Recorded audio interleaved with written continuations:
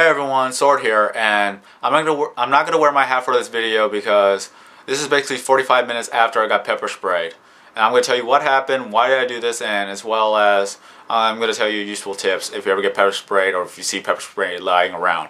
So with that being said, let's get started. Why did I do this? I did this because I knew no one else would have the right mind to do this to themselves. I figured why not I do this and see what happens.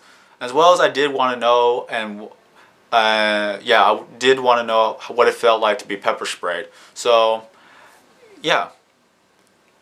As you saw in the video, that's what happened, and yeah, it was not fun at all. I can say that I would never want to be pepper sprayed ever again. Even if someone offered me money to get pepper sprayed again, I would just decline it. Kind of depends on how much money that the person's willing to pay me, but other than that, no, I'm not going to do it again. Yeah. Secondly, what happened? I basically ended the video early, and I apologize for that, but I honestly couldn't take it. I was jumping around. I was trying to wash my face off, but none of it worked, and I felt more and more stinging and burning. So much that I just wanted to go home and take a quick shower. And basically, it took 10 minutes to get back home while my face my face was still burning. It felt like pouring the ghost pepper, like you put in a blender and all you get is juice. You pour that onto your face and you'll feel same thing as a pepper spray, maybe even more. I don't even know, and I would never want to eat a ghost pepper. But that's getting off topic. But yeah, I get home. I jumped in the shower.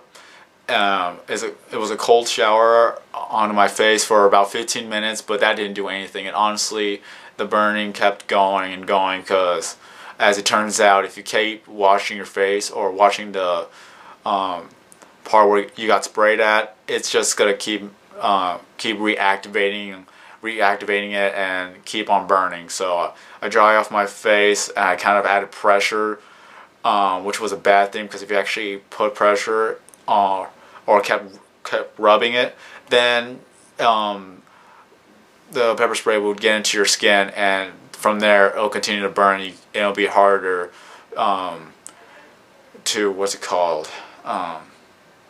avoid it. Yeah, pretty much. So I sit down in my room, turn on the fan, and sat there for about 15 more minutes, and from there I could actually finally open my eyes and feel it cooling down. So that's pretty much what happened, and I gotta say, don't ever get pepper sprayed, and if anyone threatens to pepper spray you, don't take that chance, and take it from me. I'm weak against anything that is spicy to eat, but yeah, pepper spray has nothing to do with eating. But if you can't handle anything spicy, don't ever get pepper sprayed. And some of it actually actually got in my mouth, and that burned my mouth as well. It's kind of how you can tell that I'm not really speaking so well, but yeah.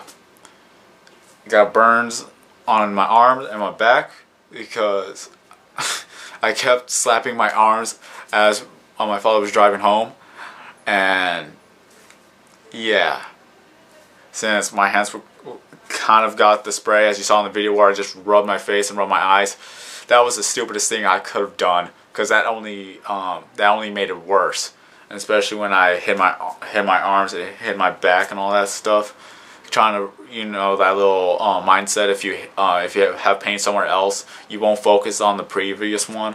That didn't work. That just only made it worse. So that's a useful tip. If you ever get pepper spray in the face, do not touch it.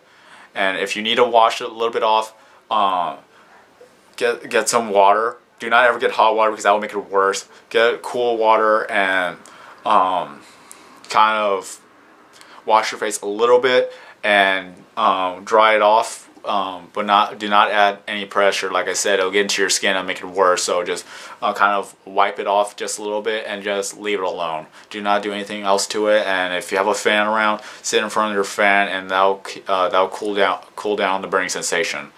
So that's another useful tip. And also, if you ever see a pepper spray in a car, don't ever leave pepper spray in the car, because during the hot summers, you know, the pressure and the hot environment is gonna make the pepper spray can explode, and to the point where you won't be able to sit in your car for weeks. So that's another useful tip. So yeah, I'm the one who acted like an idiot here. I do not recommend anyone doing this to themselves, because I am still feeling the burn sensation on my hands, my arms, my back, and just slightly on the face, because I got that taken care of first. So I was able to make this vlog. But again, don't ever do this to yourself.